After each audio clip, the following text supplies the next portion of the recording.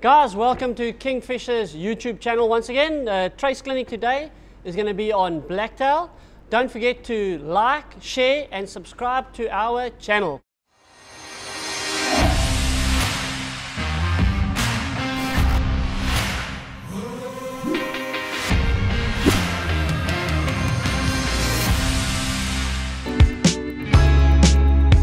Okay, to make the commercially tied Blacktail trace, we require Kingfisher 16 kilo nylon, our 92247, that's the barbed hook, size 4, and of course our Kingfisher 3-way swivel, size 4 as well. Now, to make the trace, what we are going to do, I'm just going to take one out of the packet and show you what it looks like first of all. So you get 2 traces inside one of our packets. It's 30 centimeters of hook snoot and about 40 to 50 centimeters of sinker snoot. 3-way swivel. Very easy to do. Let me show you how we make it. Okay, guys, to make the trace is very simple. We take our Kingfisher 16 kilo nylon. Just going to open it up here quickly. Put my spectacles on. Tie a figure of 8 knot to our 3-way swivel. And how we do it, I'm going to put it that side so you guys can see. We just take our finger, put it inside, wrap around 3 times. Okay, here we go. Figure of 8, pull tight, cut. 30 centimeters, cut. Second loop, we take the eye of the nylon back through the eye of the actual second swivel. Wrap it around 3 times. 1, 2, 3 times. Back through. Figure of 8, slide down, pull tight. Sinker snoot is going to be longer than the hook snoot. So the easiest way to do it is just take, there's your 30 centimeters, there's your sinker snoot, done.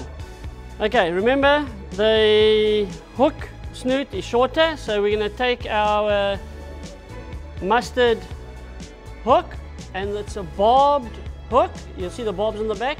The reason we use it is that the bait sits nicely on it and doesn't come off when we throw. Okay, so we're going to go through the eye of the hook, doing our figure of 8 once again. 1, 2, 3 times around to the bottom, figure of 8, slide down, put that through there, pull tight, cut off. Attach our sinker, and again, when fishing for blacktail, it'll be a 1 ounce to 3 ounce size sinker that we use for our blacktail. And everybody asks why we use such heavy nylon. It's because you could hook something else. You could hook a brusher, you could hook a kingfish. This trace we tie so that the average angler has a better chance of catching a bigger fish as well. Okay, there we go, guys. It's as simple as that, easy as that. There's the trace, done, tied. The top part of the actual swivel is going to go to your main line, and the sinker will attach to that part there. Quick and easy. Go out there, guys, and enjoy it. Today I'm going to show you how to bait up one of our commercially tied blacktail traces. Very simple. What we require for it is our thin latex cotton. That's the Kingfisher thin latex cotton. The reason we use the thin latex cotton, the fish that we're fishing for are very small. You don't want to use a thick latex that's hard for them to bite and to try and get through to get to the bait. Also, it's more petite, nicer baits that you can make with it. Obviously, we need our trace, sharp knife and a sardine. Now, I'm just going to tie on a sinker. When fishing for blacktail, we fish very light. 1 ounce, 2 ounce, sometimes even a 3 ounce sinker. There's a lot of big blacktail around at the moment. Just going to quickly tie this on. Just cut off the tag in there. Okay. Okay, my favorite way of doing it is start at the back over here and just work our way to the tail. There we go. The sardine is a bit frozen. Just move all this stuff away. Okay, so that's it. Over there. Turn it over so the flesh side sits facing you. I like to make a little slit in the actual bait and then just cut it down a bit because it's a little bit big for my liking. Okay, so there it is there. Take our hook, and this is a mustard hook. It's got barbs on the back. It's a 92247. We take it with the skin side facing you, put the hook through like that, and you fold it over. That split that you made in it actually allows it to turn a lot easier. So let's just quickly do that. Take the thin latex cotton, bind it up, go around the top of it, and then back down to the end. With the flesh facing out, it exposes a lot of the flavor, the smell to the actual fish. And that's it, guys. It's as simple as that. Go out there, take your sons and daughters, go and fish. Blacktail we get all the way from the Cape to flippin' Mozambique.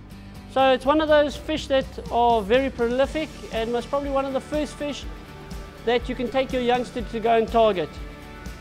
This is the second bait that I prefer to make for a blacktail. I call it a gob stopper, and you're going to see why. We're going to take the head, cut it behind the head like that. We're going to take the belly part, cut it out, and open it up, exposing the stomach part. There we go. See that there? So that is all the intestines of our sardine. We're going to take our mustard hook.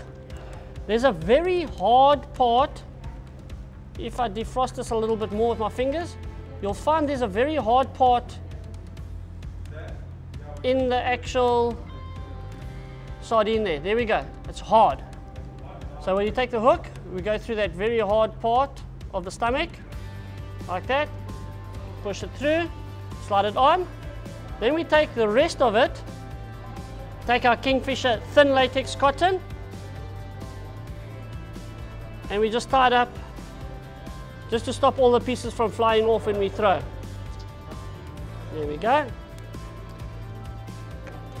And that's why we call it a gob stopper. It's one of those big baits that you make. And I promise you, fishing for blacktail, with that smell when it hits the water, the blacktail come from East London to come and eat my bait. That is most probably the best part of the whole sardine to use to catch a blacktail.